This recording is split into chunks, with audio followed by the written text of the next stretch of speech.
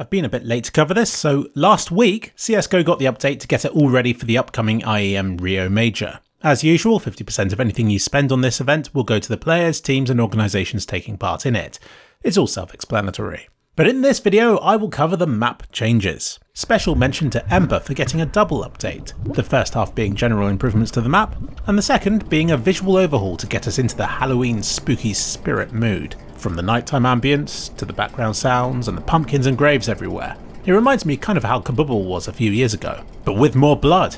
Or rather, it would have been, but for low violence reasons, this blood had to be swapped out for green slime instead, which in a way is even spookier. Ooh, why is this blood green, and so on. It's not often you get a map that's green and purple, but in this instance I think it goes together rather well. They also wanted to temporarily change the map's name to Ember, but unfortunately it has remained membered.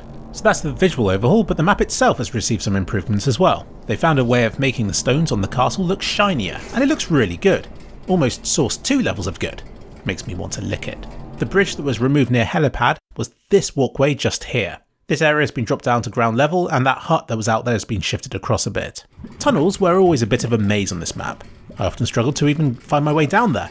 So they've tried to make them a bit easier to navigate by putting colour-coded direction signs everywhere. This is the bin that's been added to allow you to get over this fence just here. There was already one on the other side, so this has become a two-way route now. Lamppost models have been added, presumably to better light this map up for nighttime. The double doors fix is a rather interesting one. When adding sounds to the level, one of the mappers accidentally added a double door. This was spotted by a few players, but it has now been reduced down to being just one door again. And the special lily is just out here, beyond the lighthouse. By total coincidence, this also happens to be the name of one of the mapper's daughters, now immortalised in Counter-Strike forevermore. So a brilliant effort by the makers of Ember to carry the Halloween spirit this year. In my opinion, they missed out on some easy extras. They really should have added a face to the poppies, especially given the way they follow you round as you walk.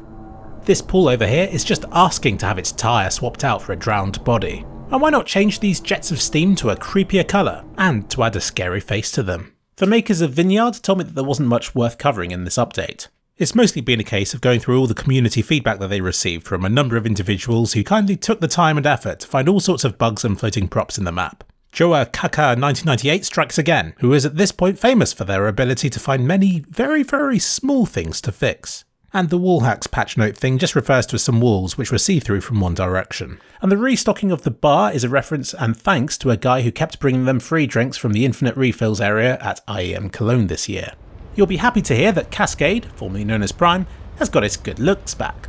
The issue was that the particle systems were interfering with smoke grenades, and they were removed until a fix was found.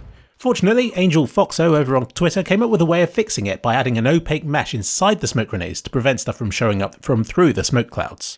So not only are these effects back, but Will has gone about upping the quality of the map elsewhere as well, and the soft shadows have returned, meaning you'll no longer see dynamically moving shadows of stuff on the ground anymore. This returns the map back to how it used to be, giving it a different look to almost every other map made for CSGO so far. It definitely looks like the map is pushing the engine to the limit though, as a few compromises have had to be made to the decals to stop it from crashing. Valve, please fix. And Will isn't finished with the effects just yet.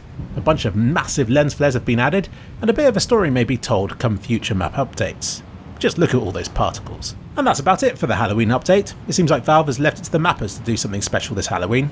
The makers of Vineyard told me that they did consider a spooky nighttime Halloweeny facelift, but said that it would have been a lot of effort with no guarantee that it would even have been added to the game.